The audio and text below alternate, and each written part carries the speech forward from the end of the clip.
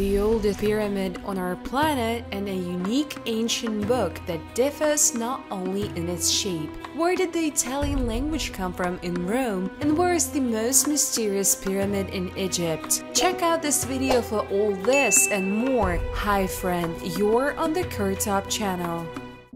Excavation Tomb of a Warlord in Egypt.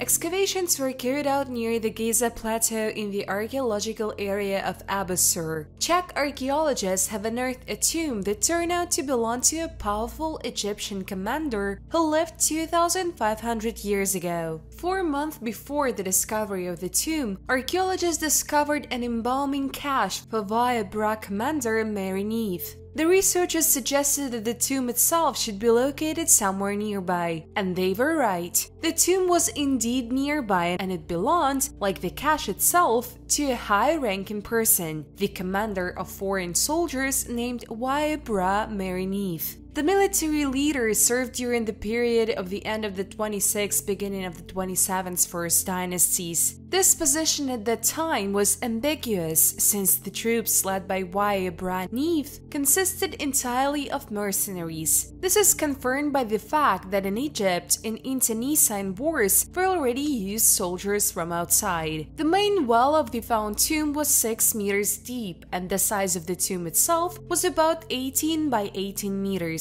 The burial well consists of several parts, the lintels between which are carved into the rock. Inside the main well there is another one, smaller and deeper. It was used as the main burial place. The outer sarcophagus was made of 2 huge blocks of white limestone, and the inner one was made of basalt stone carved into the shape of a human body with text from the Book of the Dead inscribed on it. But the second sarcophagus, to the surprise and disappointment of scientists, turned out to be broken and completely empty. They found only an amulet in the form of a scarab beetle. The tomb was looted during late antiquity, and 2 ceramic vessels were found in it, which were dated to the 4th-5th centuries AD. There was no mummy in the grave, and some items for burial were missing, which were usually located on the western and eastern side of the sarcophagus. The very fact of finding a hiding place for embalming in the tomb gave archaeologists the opportunity to learn something about the life of a commander of troubled times. A close examination of the tomb suggests that it was not quite finished. Perhaps the death of Bra Merenith was unexpected.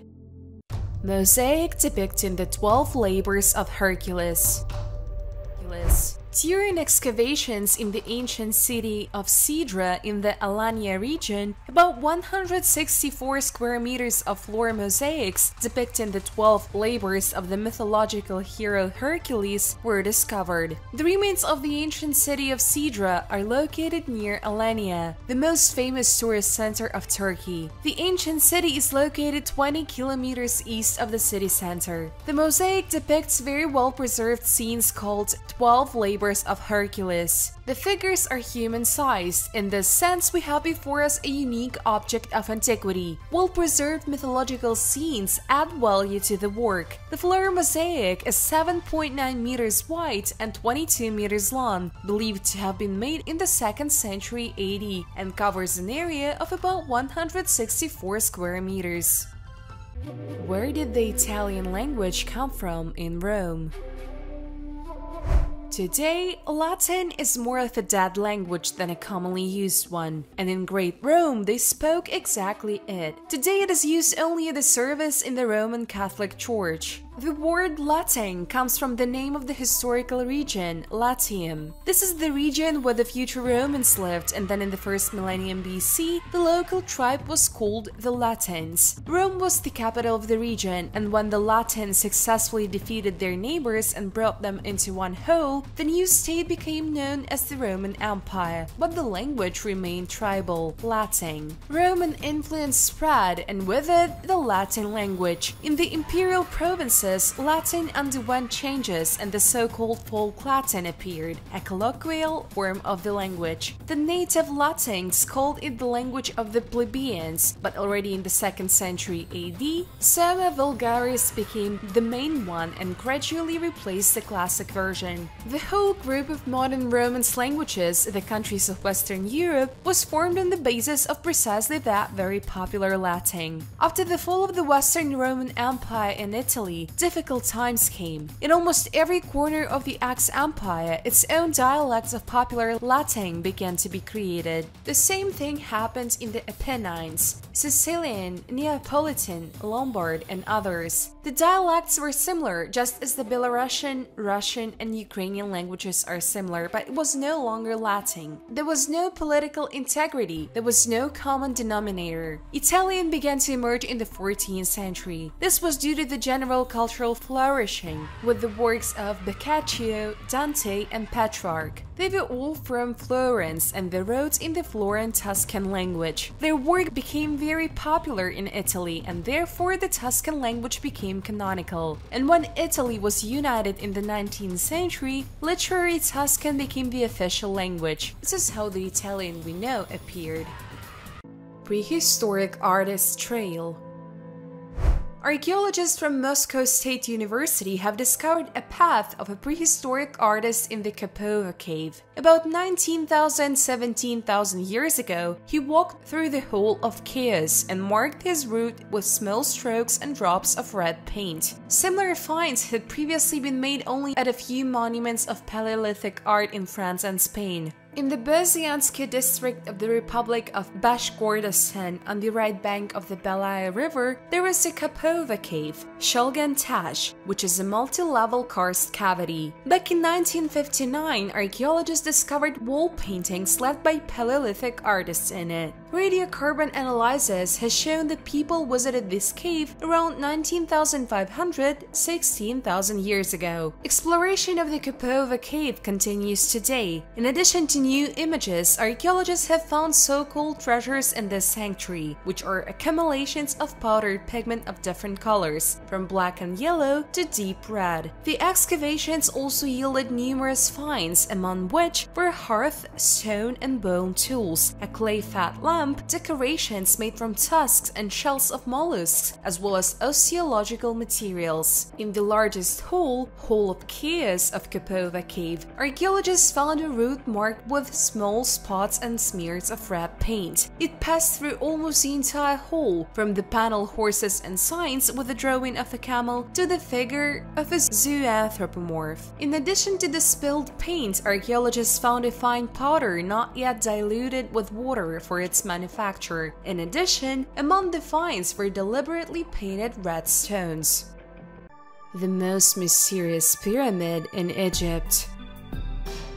This nondescript pyramid is perhaps one of the most mysterious objects in Egypt. We are talking about the so-called layered pyramid, or Pyramid of Kaaba. It is located just a few kilometers from the well-known pyramids of Giza, and if the flow of tourists does not stop to the latter, then it will not be possible to approach the Puff Pyramid. Suddenly, in 1964, a large area around it was declared a military zone, and a military base was located there. Any research in this area is prohibited. The strangest thing is that even world-famous archaeologists are denied the study of this mysterious structure. The British Egyptologist John Perrin first mentioned the layer pyramid in 1839. The pyramid had a square base with a side length of 84 meters. Structurally, this is a stepped pyramid, like for example the famous Djoser pyramid. However, the upper part was destroyed and only two steps remained, the height of which is 17 meters. Based on the proportions of the steps, there were 5 of them, and the height of the pyramid was 42–45 meters. In 1885, Gaston Maspero tried to find the entrance to it, but did not find it. He looked for it from the north side, as in all the Great Pyramids, but it was not there at all. It was not until 1900 that the archaeologist Alexander Barsanti discovered the true entrance from the east side of the pyramid. He got inside and was the first to inspect the underground structures under the pyramid, which turned out to be empty. No burial, no afterlife life offerings, no colorful frescoes or wall paintings, nothing. In 1905, an interesting incident occurred, thanks to which Alexander Barsanti suggested that there were still unknown rooms under the room with the stone mine. A heavy downpour began. Water through an open vertical shaft began to quickly flood the interior under the pyramid. For some time, the water level remained in one place, and then suddenly dropped sharply and settled at the same level. It was estimated that about 380 cubic meters of water went somewhere. Barsanti suggested that the water found a gap and flooded some unknown rooms where perhaps the real tomb is located. But it was not possible to verify this. The First World War began and then Barsanti died. For many years, the research was completely forgotten, and then all access to the pyramid was suddenly restricted. Now scientists believe that the pharaoh died too early and they simply did not have time to complete the pyramid and it was abandoned.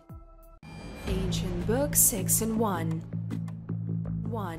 Technology has gone so far that we do not consider it a great achievement when a device the size of one paper book can contain hundreds, if not thousands, of different texts. But humanity in the 21st century did not come up with the idea to combine several books into one. Medieval book historian Eric Quackel points out, for example, the dos-a-dos back-to-back binding that existed in the 16th and the 17th centuries, which made books similar to Siamese twins in that they were two different entities connected to each other. A 16th century book containing at least 6 different books in a single binding. There are all religious texts printed in Germany in the 1550s and 1570s, and each of them closes with its own tiny clasp. 4 or 5 centuries ago, such a book would no doubt have made the same or even greater impression on its readers than the most modern portable consumer electronics impresses us today. But when the internet discovered Quackel's post, it became clear that this 6-in-1 religious device fascinates us almost as much as a brand new, never-before-seen digital device. Given that in the Middle Ages, the literacy rate ranged from 5 to 10% of the population, only a select few from the upper strata of society and religious castes used books. So who would want 6 stories held together by one multi-hinged cover like this one?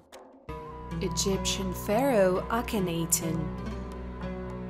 Behind the mysterious name Akhenaten hides a unique historical figure who has the status of almost a deity. We are talking about the notorious pharaoh reformer Amenhotep IV, better known as Akhenaten, or in translation, pleasing the god Aten. Reigning during the 18th dynasty, the Egyptian ruler is best known for his commitment to religious and philosophical reforms, which he implemented during his reign. In violation of the cults and beliefs that existed before that time, he ordered the name of the previous supreme god Amun-Ra to be erased from all scriptures and declared the remaining deities non-existent. He proclaimed the god of the sun, or Aten, the only and supreme. In honor of him, he changes his name to Akhenaten. The revolution doesn't end there. The pharaoh founds a new capital of Egypt, Akhenaten, and the city is also named after a single deity. Speaking about the family, Akhenaten is known not only as the father of Tutankhamun, but also the husband of Queen Nefertiti, popular for her unearthly beauty. She is famous not only for her appearance, but also for the fact that she ruled Egypt as a pharaoh, which was extremely rare for women of that time. Akhenaten differed from other pharaohs, both in his reformist thinking and in his unusual appearance. He was rather thin, small, with a strongly elongated face and an elongated skull. It was because of the appearance of his head that many rumors and speculations spread, among which was the theory that he was an alien, and not an ordinary representative of the human race. Nefertiti was also depicted with an unusually elongated skull. Some historians attribute this to the alleged application of the method of artificially lengthening the skulls. Of course, there is also the idea that the depiction of Akhenaten's appearance is exaggerated and unrealistic. On the other hand, some studies suggest that the pharaoh pharaoh suffered from genetic diseases that affected his appearance. It has even been argued that these bodily ailments have something to do with the female form of Akhenaten's body, a white pelvis with fatty deposits, a stomach, and a large chest. The deaths of Akhenaten and Nefertiti is also the subject of controversy, theories, and conjecture. The official tombs of both were found empty. Others are said to have been found, and there is also speculation that one of the bodies found during the excavations is Akhenaten's. However, there is no categorical statement about the causes of death and burial. And what do you think? Was Akhenaten an alien, or is it fiction for the deification of this person? Ancient Belt Book. The belt book is a small volume that can be plugged into a belt. The book has a knot, which is part of the leather cover, which allows you to hold the book on your belt. Why was the knot at the bottom of the leather continuation of the cover? This is due to the fact that the book was hung upside down so that the owner could take it and read it at any time, without having to remove the book from his belt. Belt books were very common in Germany and Holland during the 15th and first half of the 16th centuries. The book with the photo was made in 1508, and in 1589, an outer leather cover with a knot was attached to it, thus turning it into a belt. The oldest pyramid in the world.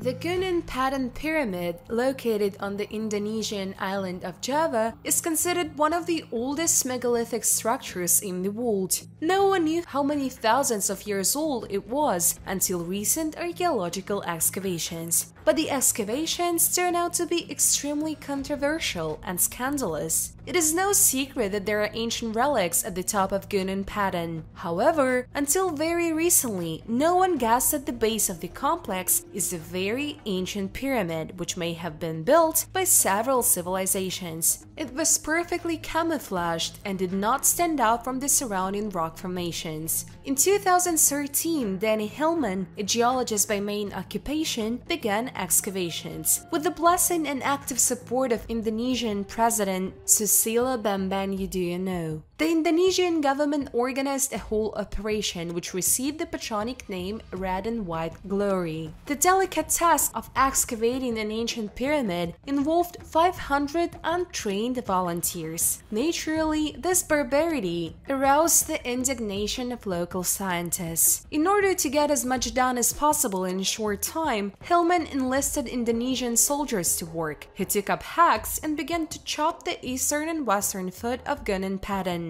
Soldiers ruthlessly crushed artifacts of many thousands of years ago. It turned out that in the course of the work, Hillman's wards removed the found poles without photographing them and without documenting their position, retrieving the discovered objects that did not always fix exactly where they were. It looked very strange, at least because Hillman initially spoke about the construction of Akhenaten by representatives of 3 different civilizations. Excavators hid the discovered artifacts, including coins, ceramics, and metal products. The coins that were found at the Akhenaten pyramid were dated to around 5200 BC. It is enough to look into any encyclopedia to understand what an anachronism this looks like. The oldest products of this type that have come down to us were minted in the middle of the 1st millennium BC. The geologist stated that the age of the upper layer of Akhenaten found by him is about 3,500 years, the middle 8,000, and the lower from 9,000 to 28,000 years. Hillman suggested that the pyramid was used as a place of worship. The ancient inhabitants of Java performed rituals at its top, and at the base, they equipped many chambers of an incomprehensible purpose. Leave your comments under the video, it helps a lot in promoting the channel, and your subscription and the bell under the video gives the channel strength and confidence in progress. Thanks for your views, bye everyone!